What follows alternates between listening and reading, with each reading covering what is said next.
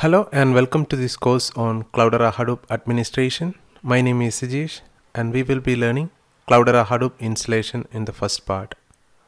So I'm using Amazon Web Service as cloud platform and deploying the virtual machine in Amazon AWS. So you can choose any cloud platform or on-premise or virtual machine in your system to do the installation. So as a first step, open the browser and log into aws.amazon.com.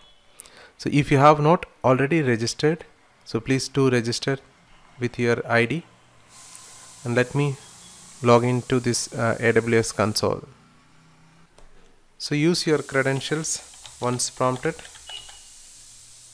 So type the password, and I have a authentication enabled extra authentication, so it's prompting to type that authentication code. So let me type that, okay, and then sign in. So here you have option to create virtual machine. So from the compute, select EC2. Then I don't have any instance running, so let me launch instance from here. Then we have a lot of options to select AMI. So I'm choosing community AMI and searching with the ID which I already chose. So all this AMI ID, so this will behave in a slightly different way. So the one which I already validated, and it's a CentOS 7.4. So I'm choosing that as my virtual machine.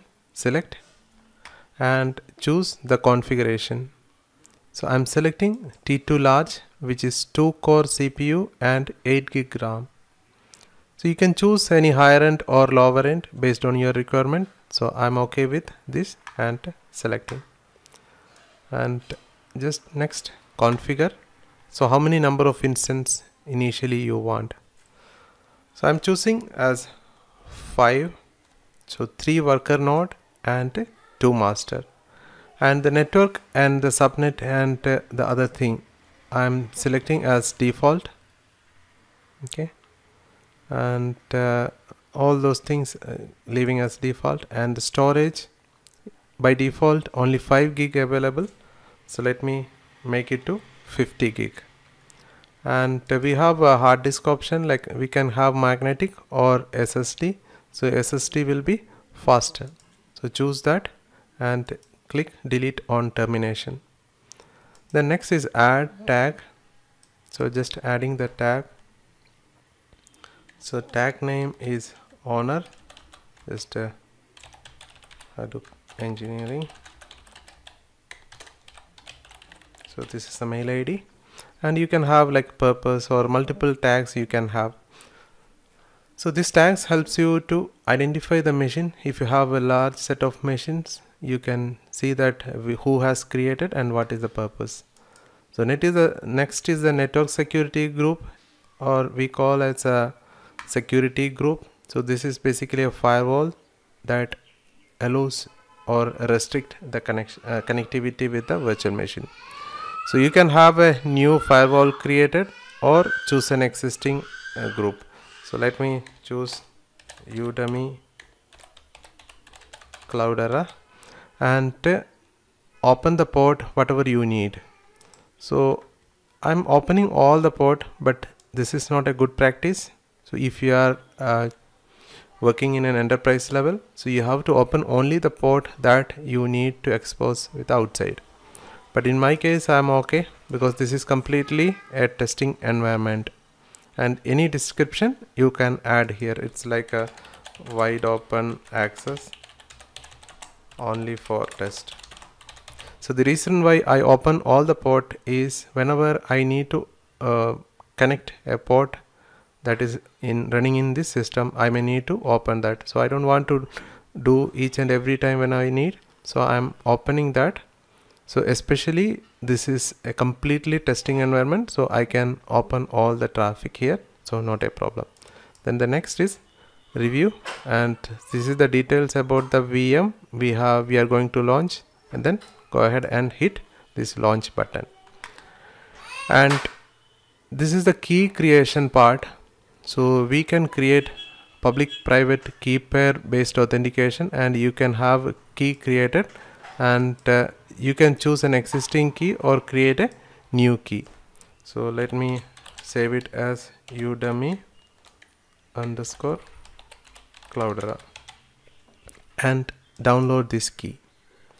So this will download a file with a PEM extension. You can copy that PEM file and convert into PPK file that putty support. So if you are using a Unix or Mac based system, you can use this PEM machine to connect these servers.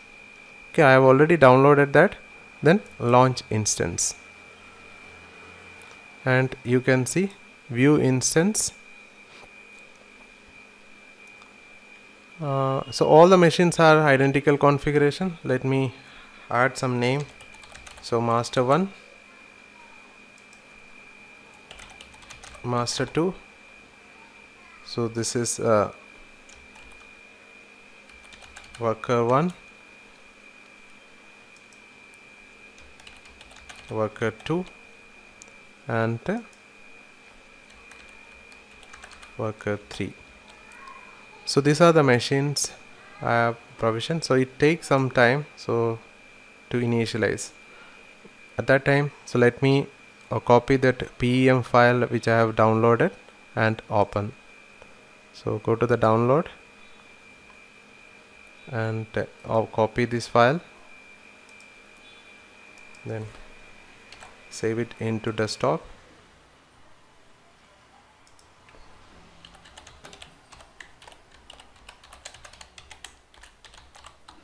And save it inside. Like I said, so this is in PEM extension. Our putty software won't support this, so you need another software that is called PuttyGen. So you can download this software with free of cost. So go to Google and download this PuttyGen software and run this. So I'll have to load this PEM file and regenerate this PPK file. This file load private key and go to the desktop, then search with Udemy Cloudera key, and here you have to change it to all files and then select that open. That's it, and then save private key. Okay, without passphrase. I don't want any passphrase for this file. Yes, fine. And this is PPK file Udemy Cloudera. Okay, so that is enough. Then save, close it. So now you got a file called PPK. So this file can be used along with the putty to connect this virtual machine. But if you are using Linux based system as a client or Mac OS, you can use this PEM file. So now let me get this IP address of this host. So every host we have provided public and private IP address. So the public IP or public DNS you can use for connecting through internet. Okay, so this is the public IP. Use that. Okay, and open putty. Use this IP address. Then go to the SSH auth. Then browse. Go to the desktop. Then search with Udemy Cloudera key and select this private key. That's it. Then go ahead and hit open. Click yes. Once prompted, type the username. I think this instance is using username as root. Some other AMI may be using the username like EC2 user, Ubuntu. It all depends on the AMIs. Okay, so I think something went wrong. Let me try it again.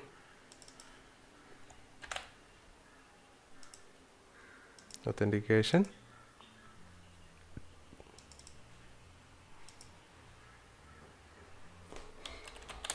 Root. Okay, so this is not a root, so this is, I have to use CentOS for this. Let me duplicate from here itself and use CentOS. Okay, so now I am able to root, and sudo su, yes, that is I'm able to do. So I can increase the font size and little bit, and if I go to the appearance and increase the font size, that's it. Also I can change the color to system color if you are okay with that white color.